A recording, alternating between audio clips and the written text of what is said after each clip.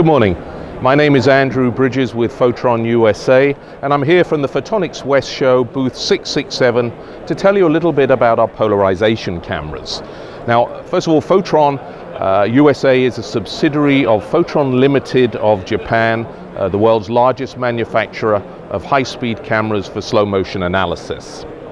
But today, rather than talk about our conventional high-speed cameras, I wish to inform you about a novel way we have utilized this technology to see and measure a phenomena that was previously invisible to anything other than the most basic inspection systems.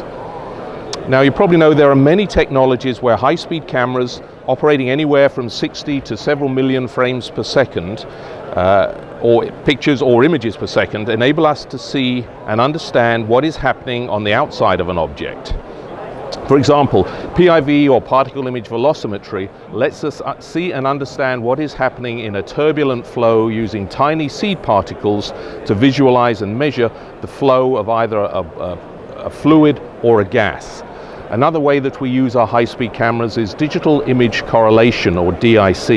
And here we spray a random noise pattern onto the external surface of a material, record it typically in 3D but also in 2D, either high speed or at conventional video rates, and then we're able to very accurately measure and understand the way that the physical surface of an object is actually displaced, the stresses, etc., that are experienced inside. But what happens when you want to see what is happening on the inside of a material? Now, we've all seen those amazing crazy patterns that you see on the side windows of your car when you put on a pair of polarized sunglasses. These patterns are caused by residual stress that is left inside the glass during the manufacturing process. This may be through heating, extrusion, molding, or any other processes that are used to produce these glass pieces. But this residual stress is an important factor that can affect the end performance of the product. Now, this phenomenon is referred to as birefringent retardation in the material or fluid, and we now have the means to quantify this retardation and from that derive the stress in the material, either dynamically as it is being induced, or the stress that is left, the residual stress that's left in the material after the production process has completed, such as your car windows.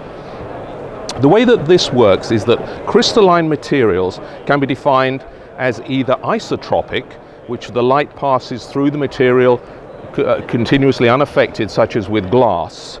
It doesn't matter of the optical axis or the angle that it enters the material. So glass is a good example of this. And I have an example here. So birefringence, here we can see a typical sodium chloride versus calcite. And we can see here the way that the glass is affected. And finally, go back, finally in the bottom slide we can actually see calcite, which is what we call an anisotropic material.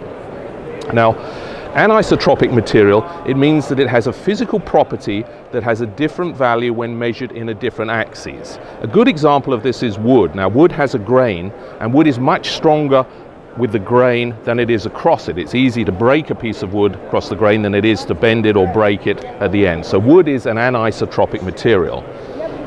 In optical materials such as calcite, light travels along two distinct paths within the material. These two paths are often referred to as the ordinary and the extraordinary rays, and they are dependent upon the polarization of the light entering the material. Now, the difference between these two paths results in one ray coming through the material a little slower than the other. And this difference, typically measured in nanometers, is referred to as the birefringent retardation or double refraction. And there is a direct correlation between the retardation and the stress. If we go back to another slide, here we show basically the understanding of the relationship. So birefraction is the optical property of the material having a refractive index that depends on the polarization and propagation direction of light. These optically anisotropic materials are said to be birefringent or birefractive, and the birefringence is often quantified as the maximum difference between the refractive indices exhibited by the material. Birefringence is often quantified as the maximum difference between the refractive indices exhibited by the material, and the retardation values that can be determined by the phase difference of the X and the Y components show the internal stress within the sample being tested.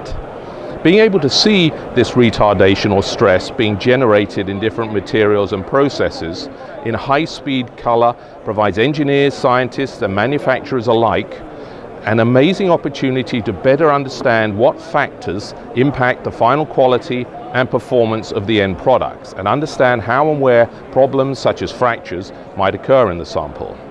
Now, there have long existed a number of systems that enable researchers to view some level of polarized representation of the subject. But these tend to be either a static view or a very slow speed scan system that utilizes a physically rotating polarizer wheel, or alternatively they may use a single point to measure. If we look here, so we can see effectively a line scan system where a single point is measured as it scans across the system. Now, with the system that we are representing, we're actually, again, my videos aren't playing quite in the order they should. Nope, not going to work. Okay. With our system, we're actually using a 2D sensor. In this case, the crystal we have here is basically a 1K by 1K sensor, rather than a single point. So we're able to capture images in nanoseconds rather than minutes or hours. And further, better than that, we can also record hundreds or thousands or even millions of pictures per second. So if we have a very high-speed event such as crack propagation in glass or a similar material, we can actually see the way the stress is distributed in that material. So to achieve this, Photron has developed a special sensor. So we have our conventional CMOS sensor, in this case 1 megapixel, with our high-speed analog to digital converters coming over. And then we sputter a micro polarizer array directly onto the CMOS sensor itself. If we look at that, and in a cluster of 4 pixels, and we can see the lower view there is an electron microscope view where each one of those squares is actually 20 microns square. We have the 4 different polarization angles. These are 0 degrees, 45 degrees, 90 degrees, and 135 degrees. Now, it's important to appreciate that these pixels are actually as small as 10 microns square on our 5 megapixel camera, or 20 microns on the 1 megapixel high-speed system. And that's actually less than 400 millionths of an inch each. With these 4 polarization pixels, or polarization cluster, when they're analyzed by Photron stress viewer software, or MATLAB or similar, the retardation and polarization axes can actually be displayed to enable confirmation of the stress and the direction the stress is traveling within the sample. Now, also it's very important to know that the original monochrome high-speed data is retained, so the crystal can operate as a high-speed camera, again recording, in this example, anywhere from 60 to 1.3 million frames per second. In some of the samples will show, some of the video applications will show, you can see the high-speed video data being displayed alongside the polarization view, the retardation. So the Crista's high-speed sensor is 1024 by 1024 pixels up to 7,000 frames per second. And as with all high-speed cameras, we can reduce the resolution to increase the frame rate, in this case up to 1.3 million frames per second. And as I mentioned earlier, this can be, regardless of the frame rate, we can actually capture exposure times down to the order of about 159 nanoseconds, or the reciprocal of the frame rate. So if you're operating at a 60 frames per second, the maximum shutter time we can do obviously is 1/60th of a frame rate. But our application of this technology is not limited to only high-speed cameras. It can also be utilized in a number of other equally interesting manners. We've expanded this concept to provide real-time inspection and feedback for the production line of polymers, glass used in flat screen televisions, phones, camera lenses, tablets, and solar panels, to name just a few. By utilizing a polarization camera, in this case, rather than being a square sensor, we're actually using just a line of 1 or 2 pixels across the width. So we can do I think 2056 by 2 pixels. And if we build up a line of these cameras up to 8, we can actually cover a production web 5 meters wide to cover the entire process and give real-time feedback to the operator, so they can see if there are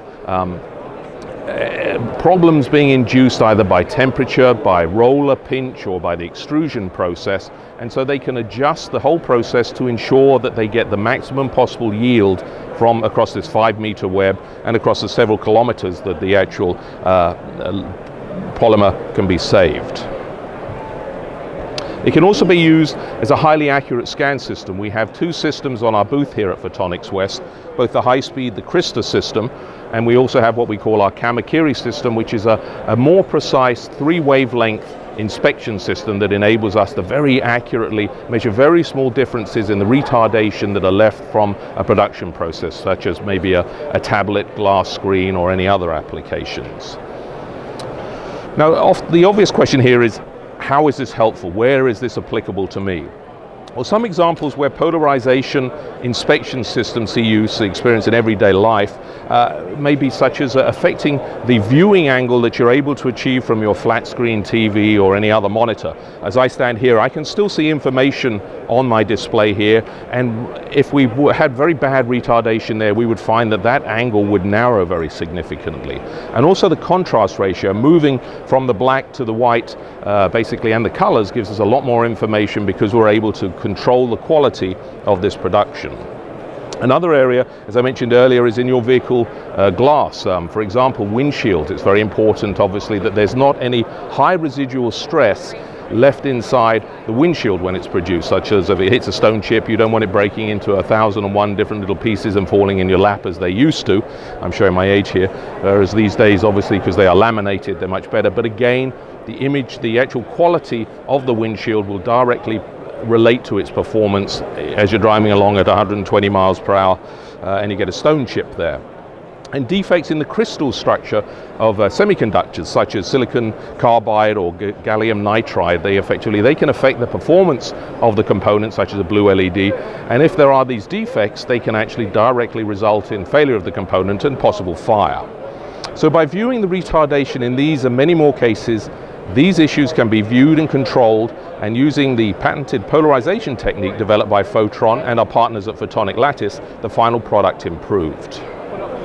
If I come back to our slides, hopefully we have a couple of examples. So this is where we use our Crista as part of a Fizu interferometer, and here we're able to actually visualize sound waves. Both of these recordings were made at 40,000 frames per second. The top one shows a loudspeaker emanating sound, and the bottom one shows the same thing, but we've actually got a plate in the way, and we're reflecting, it's actually reflecting the sound back there. So the high-speed 2D polarization camera can become a very critical component of an interferometer. A couple of examples here. We have a tensile test of optical film recorded at 250 frames per second. On the left again we can see our high-speed video, and on the right-hand side we can see the polarization view, and we can see what we refer to as necking of the product around here, so effectively as the stress is reduced, but we actually see the break occurring much higher up there. But again, this enables operators to see and understand what is happening inside a transparent or a semi-transparent material or film. Here we're looking at what we call an indent test of glass. I believe this is recorded at 100,000 frames a second, where the glass is slowly pressured, and then we can see the stress actually being distributed within material. Again, we have the conventional high-speed view, and then we superimpose the polarization image of the same thing across there, and again you can see the way that the distribution, reflected as blue being very low and red being high, maybe 120 nanometers, is passed through the material there. Rheology is an important area to us, where we're looking at the what we call non-Newtonian fluids. So these are basically fluids that the shear the properties of the fluid are directly affected by factors such as stress. So here we have a macro molecular flow, very long video which I should have edited, but hopefully it'll start again in a moment. And we can actually see the way that the stress is distributed as this fluid, this non-Newtonian fluid, is forced through this narrow pipe into a larger chamber.